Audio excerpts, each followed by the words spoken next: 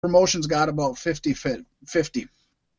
About 2/3 came from the U.S., with the United Kingdom, which aired the pregame show for ITV4, being the strong second, followed by Australia, Germany, and Canada.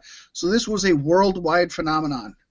Meltzer predicted that further replay buys of Double or Nothing would easily result in overtaking ECW's biggest show ever, 99,000, and becoming the biggest pay-per-view in pro wrestling history that wasn't produced by WWE or WCW, and he was correct. That did happen.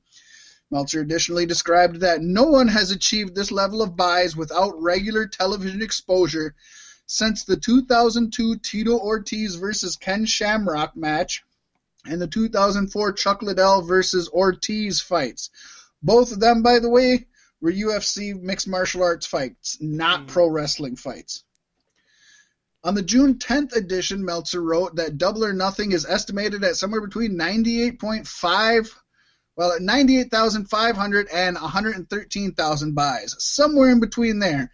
Even at its lowest end, 98,005. Huge. Huge.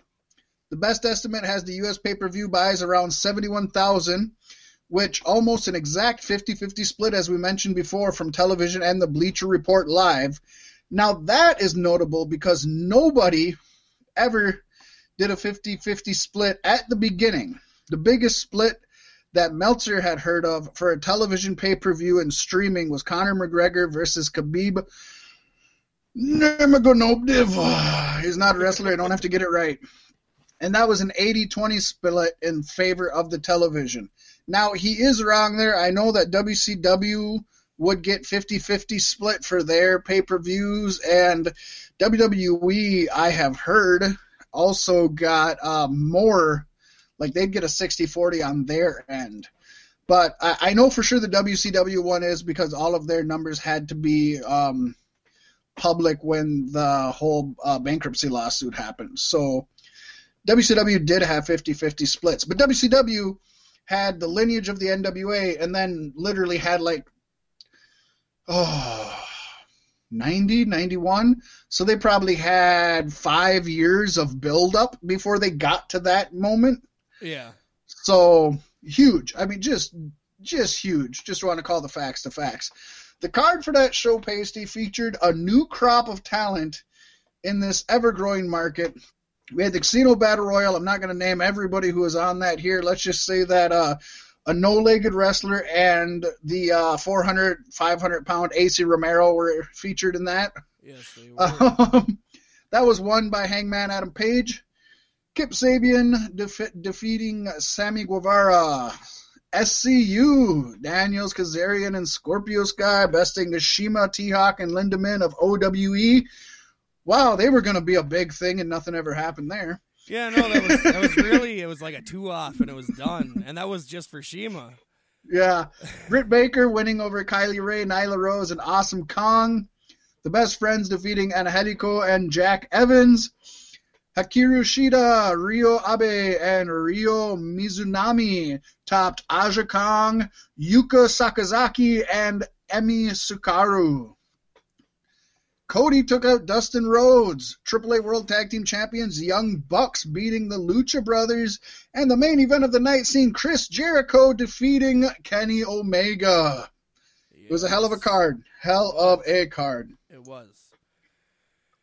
Oh, man. That Cody-Dustin match is still a beautiful work of art in the world of wrestling. And, you know, take away all the crazy shit that's happened in 2020.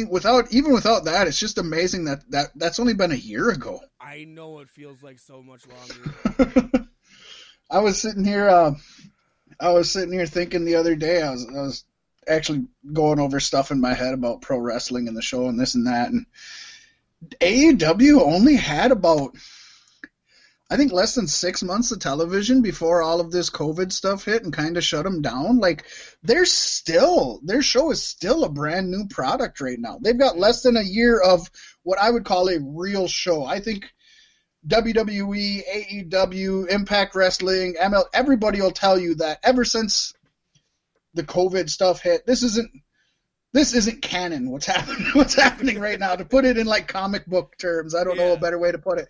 Like 3-5 years from now, they're not going to be showing highlights of the shit that's happening right now with empty arenas and like this is just filler until they get back to real programming. Well, I mean, once this all goes down in history and becomes history, then they're going to embrace it more. I don't think so. I think this is going to be a dark age that they don't talk about very often. I mean, what are you going to do? You're going to show, you're going to have a best of compilation and you're going to show a match between two wrestlers in front of nobody? Like, that's never going to happen. That's not going to be on any compilation, DVD or nothing. I can't imagine.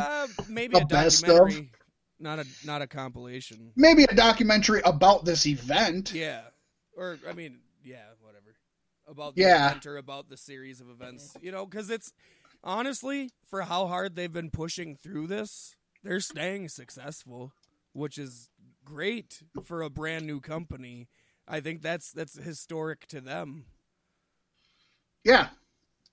So I think that's but something you'd want to embrace. Well, for real, that's kind of what I'm saying is, they've only had like 6 months of real television, and then they've had this shit. That's just that nobody planned for.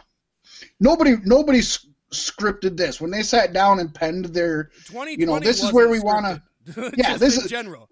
When they sat down and penned what they wanted to do for their first year, I can guarantee you nothing that's happened in the past 3-4 months was on that list.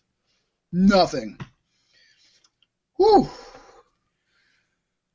Well, we've been lightening the mood a little bit. I think it's time to crack it in to another gear with this week's Tilkin JRR.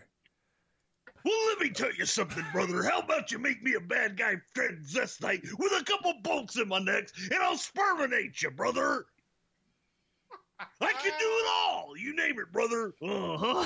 That's what I'm talking about right there, yeah. Thinking. I'm thinking I want to be a transvestite, brother, yeah. Uh-huh. Yeah. But put some bolts somewhere. I don't want to tell you what's 24 inches, brother, but it's the thermos. I listened to that before the show, and I can't not crack up when he transfers between Hogan and Macho Man. Great. I just love when he's like, "You're gonna put some bolts somewhere, brother." Oh my God. It's good stuff. It's good stuff. It's actually great if you know what it's coming from. But it's good to laugh right now. It is. It's very good to laugh. And speaking of things that might make you laugh, let's get into 2020's AEW Double or Nothing. Yes. Didn't turn into the buy-in, but we had you didn't turn into it? I didn't turn into it, and I didn't That's turn amazing. into it either. We had the number one contender match for the tag team titles, seeing the best friends Chuck Taylor and Trent defeating the Private Parties, Isaiah Cassidy and Mark Quinn. Chuck Taylor should just drop the Taylor name at this point. They should just be Chuck and Trent. I think unfair. I think Chuck Taylor should just drop Trent. That's just Fat Max. I know you don't like them, but you can't say they haven't been getting better. Oh no, they work well together. Trent is always best when he's with Chuck Taylor. I mean, to me, Trent needs Chuck, and I think Chuck is held back by Trent. But I get it. They have fun together. When you're in a tag team, you don't work as hard. You have a travel buddy that you're always with, so you can organize things so much better. They seem to genuinely enjoy each other, so I get it. It's fine. And obviously, they're called best friends because eventually they're gonna split, and it's gonna be huge.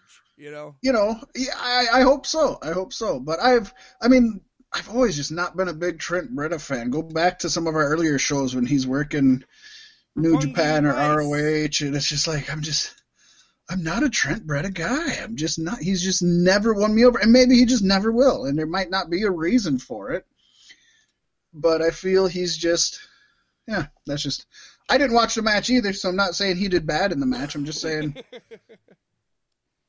I'm also saying that I still think Private Party should have went over, even if it is a buy-in or pre-show or whatever you want to call it. I don't get the I know people say people use Barry too much. Private Party just they might not have been buried, but they sure haven't been pushed.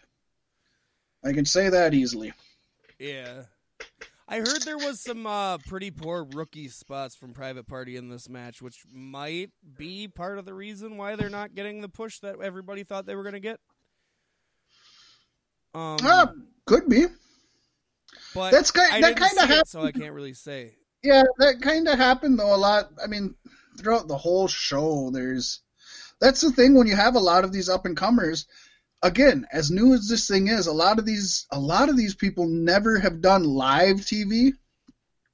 Well, they've certainly wrestled in front of nobody before.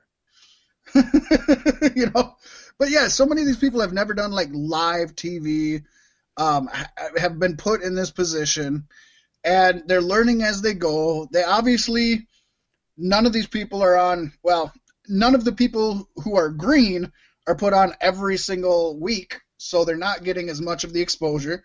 So they're gonna grow as we go, you hope.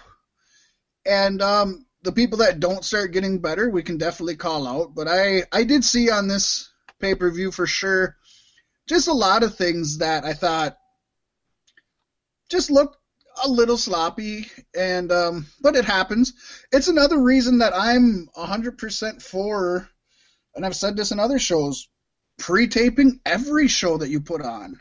Mm-hmm. Yeah, pre-taping Raw, SmackDown, Dynamite. I mean, you can do the pay-per-views live, and that's cool. That gives them something special. But God, there's nothing wrong with pre-taping shit. No, I mean, the sitcom and drama TV community's been doing it for centuries, and it seems to work well for them. Is really bad, then you might as well just do it live, because some of the editing we've seen has been atrocious.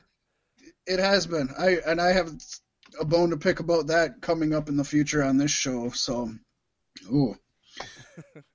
But we'll move off of that, and let's move to the first match of the night, the Casino Ladder match for the AEW Championship. Have they done a Casino Ladder match? I know they did the Casino. Okay, I enjoyed this though. So I was gonna say this was a little different. This was almost like a Royal Rumble / Money in the Bank match. Yeah. And it was fun. It was fun. I did enjoy it. The results were in almost a 30-minute match, 28 and a half minutes. Brian Cage defeated Darby Allin, SCU too. That was Colt Cabana, Orange Cassidy, Joey Janela, Scorpio Sky, Kip Sabian, Frankie Kazarian, and the Luchasaurus. And yeah, Pasty, you're right. It started out right off hot with SCU. That was good. It was perfect, because last week I asked, I'm like, I hope we see them go against each other. And then it started that way, and I'm like, yeah, thank you. I guess I should bring my notes up, because we're actually into the part that I paid attention to. What I have about this, I think it delivered chaos and spectacle. I super enjoyed this match. I thought it was very fun. And while the high spots and creativity alone were more than enough for me to just love it and have fun with it, they actually wove stories in here throughout and elevated it to another level. That's something you don't get enough from battle royals, I would say, generally. And this was like a battle royal. You had Sabin, Havoc, and Ford trying to steal the win. You had Orange Cassidy's indifference. Right away he's like, "What are the rules?" He asks Excalibur, and he tells him, and he's like, "Oh, that's stupid." But then slowly, each time he was involved in the match, like he got more into it and he cared a little more, and that was cool. He progressed. The introduction of Cage and Taz was done well. I got more on that later, but the introduction. Totally right about that meme where they're Brock Lesnar and Paul Heyman at home. Right? So this had tons of stories that actually kept me invested in between the spots, which is what you don't see a lot. Cage's debut, and you add him with Lance Archer, Wardlow, and Brody Lee. I can see a real heavyweight division growing here. Quote, super heavyweight division. I don't know what you want to call it, but big guys are showing up. That's what you call it. Yeah, I have some negatives about this, but what say you on this? I thought this match was a hell of a lot of fun, a great way to start the show. I was amazed that it was every 2 minutes somebody comes in. That